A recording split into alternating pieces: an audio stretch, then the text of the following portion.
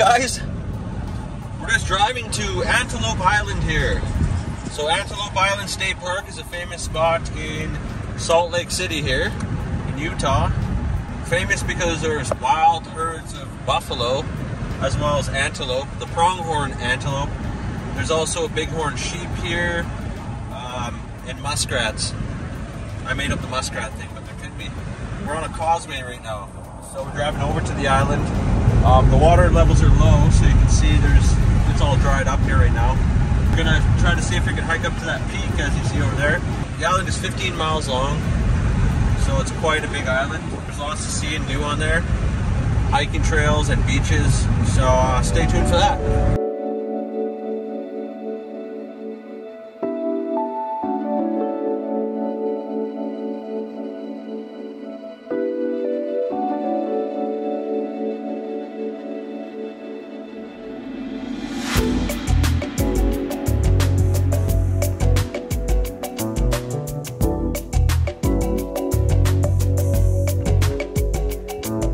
It didn't take us long to spot some wild buffalo up here.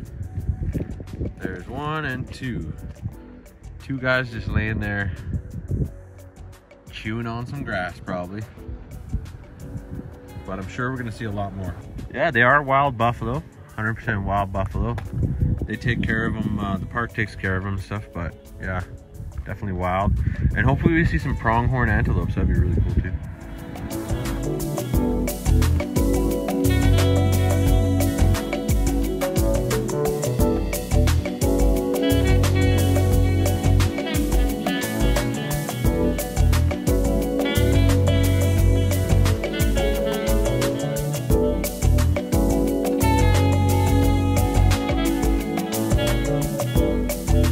Bugs here are atrocious.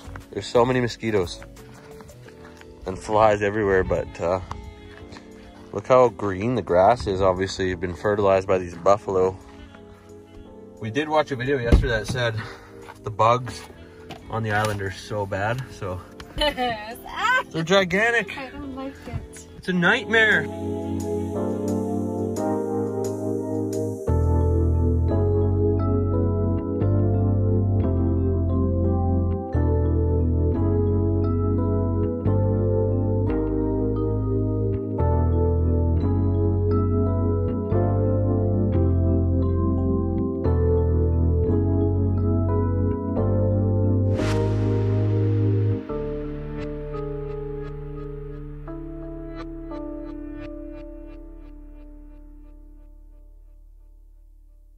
So we're up here on Frary Peak trailhead, and we're gonna hike up to Frary Peak. I don't even know how long it is, do you?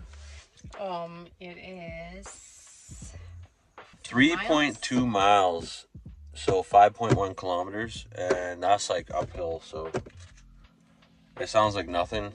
You're like, oh, 3.2 miles, no big deal. When you're going uphill, it's probably a heck of a hike. And we came up to this parking lot here, and all of a sudden there was even taller mountains. We're like, what the? That's how it always goes. You're like, whoa, we're driving up to the top of the mountain, and then it's like, wait a minute.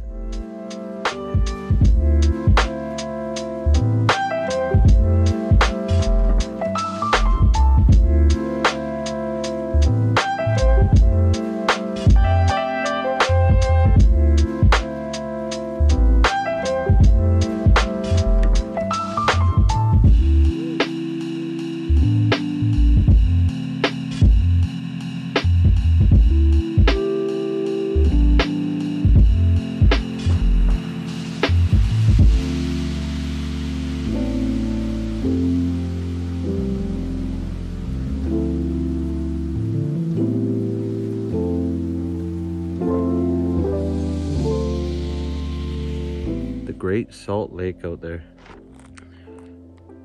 An inland sea, basically. Saltier than the ocean. It'll actually be buoyant if you go floating there. But the bugs are so bad right now down the beach. Oh lordy. You wouldn't want to go there. It's nasty. Nasty. Alright. Came to another peak here. Just incredible views. You can see some snowy peaks over there. Not a cloud in the sky. There is a lot of haze. That's pollution from Salt Lake City, I think. Every time we came into this valley on this trip, it would just be smoggy. And there's 1.2 million people who live in the metro area, so yeah, there's a lot of traffic. I think the smog just gets stuck in the valley. But gorgeous nonetheless. Like, see how high that peak is there? See, I thought we were going up to here, but I don't know now. Oh no, the trail cuts across. We are going up to there. Because Frary Peak was supposed to be the highest peak on the island, and then when we pulled up, I thought maybe we were doing this one here, but then I saw this even higher one, and I'm like, wait. And then the trail is cutting across, so. Wow, we got a lot of hiking to do. that's what I realized.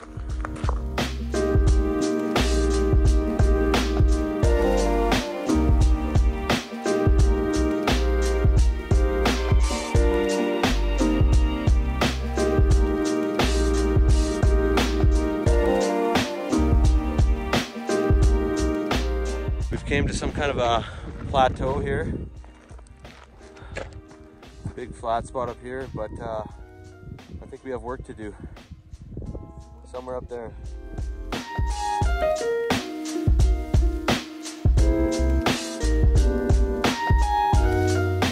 All right, we came to a sign here. Frary Peak, 2.5 miles still. Wow. So we can now see the other side of the Great Salt Lake. I believe it has been shrinking in the recent years, drying up. You can see the huge beach down there. When the Spanish first came here to Utah, they actually thought they were looking at the Pacific Ocean. Whether they thought it was an inlet or... I could see how you would think it was an inlet for sure. It's pretty massive. So this island was inhabited by the Fremont people, a very ancient culture of Native Americans. Now it's just a park. And you can see pronghorn on here. I wonder where pronghorn would be. That's why it's called Antelope Island, because pronghorn is a species of antelope. Similar to the African antelope. There's another herd of buffalo on this other side here. There's apparently hundreds of buffalo. Thousands, is there? Okay, I'll put the exact number on the screen because not really sure. Oh yeah, there's a whole bunch there. All right, we're up on the peak here, taking a break. We've got some pumpkin ale here from Wasatch Brewery. Where is this made? Salt Lake City. That's pretty damn local. Cheers, buddies. Ooh, let's try this bad boy.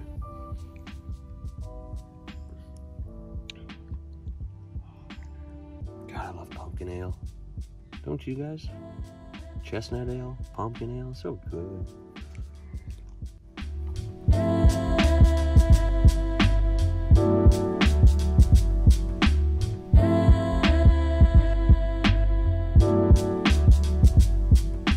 Wondering why there's bison on the island, it's because John Dooley, the guy who owned the island back in 1893, brought like a handful of buffalo to the island, and then they just multiplied over the years, and now you see hundreds of them. I think there's some way over there too. We're wondering if there's bushes or rocks or buffalo. Can't really see that close.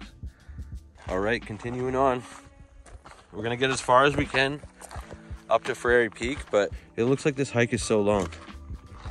But yeah, it says 2.5 miles up here, so I don't, unless it's just crazy straight uphill. We'll see.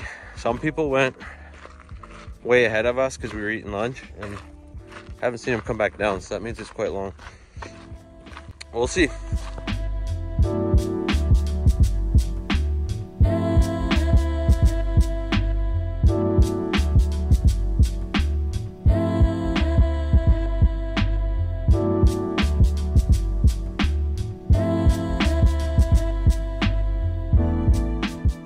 So we've been just scanning the hillside, looking for antelope or bighorn sheep. There's coyotes, there's a whole bunch of different types of animals. Badgers, I think. Ostriches. I heard that. Oh, there's Owl, yeah, that makes sense. There's no ostriches. I lied about that, but yeah, the salty crocodile in the Salt Lake. Yeah, sure. A little bit cold in there, I think. One. No idea what that is. Hopefully that's not 1 mile. The first part is like straight uphill though. Now it's kind of level, but this hill looks very volcanic. Obviously, got these huge boulders here, but it's like volcanic rock falling down. So you can camp on this island as well. I don't know where the campsites are, maybe down the road. The road is quite long actually. Goes along the entire one side of the island.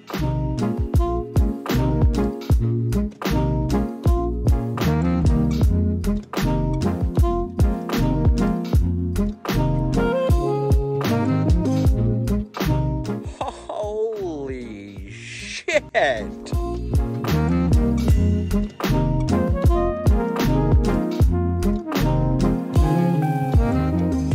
Guess we gotta walk through this like rock cave thing. Oh, that's pretty neat. Whoa. Didn't know this was here. Ooh. Oh, that's pretty sweet.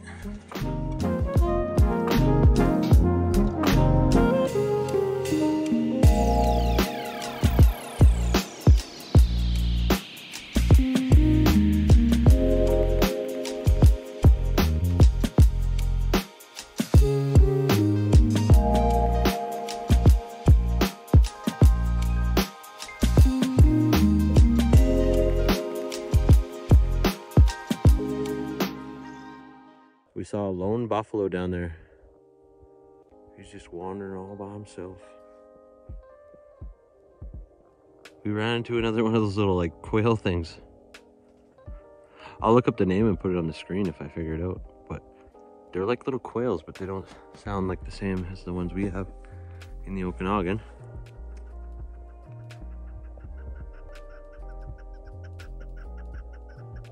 See him there? Some kind of pheasant or something. He looks delicious. Just playing. All right, so we're getting up there. How are you feeling, Venus? tired. Tired, yeah. We've been going for 2 hours, and yeah, I don't know. It's quite a high mountain. We can just see up there. Still keeps going and going and going.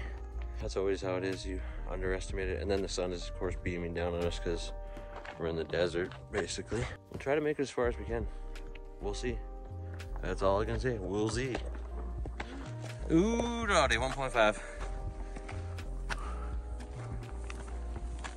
We're gassing out hard. It's just really hot. It's up in the mid-20s today probably, but it's there's 0 clouds, so, and there's no trees to like, you know what I mean, get some shade. There is nowhere to get shade at all.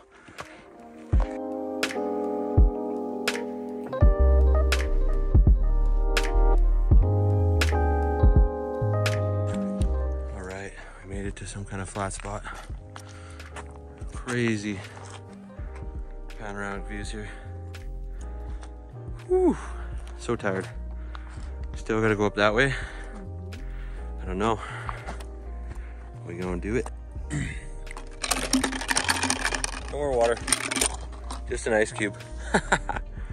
Underestimated how much water we would need. Of course. And our car is way down there.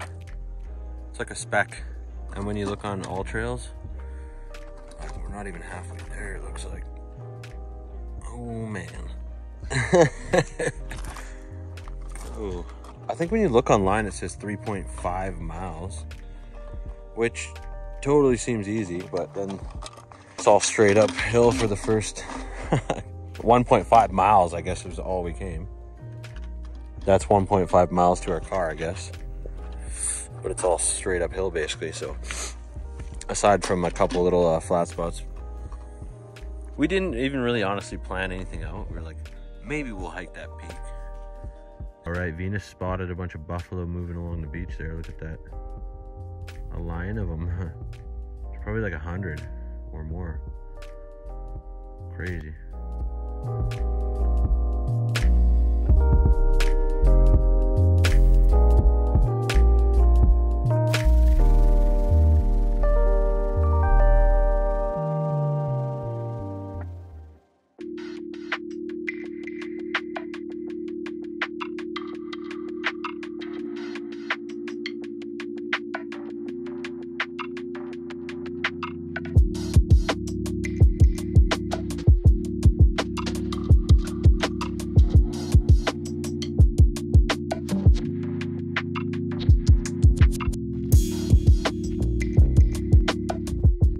Saw a snake, look at it sitting on the rock here.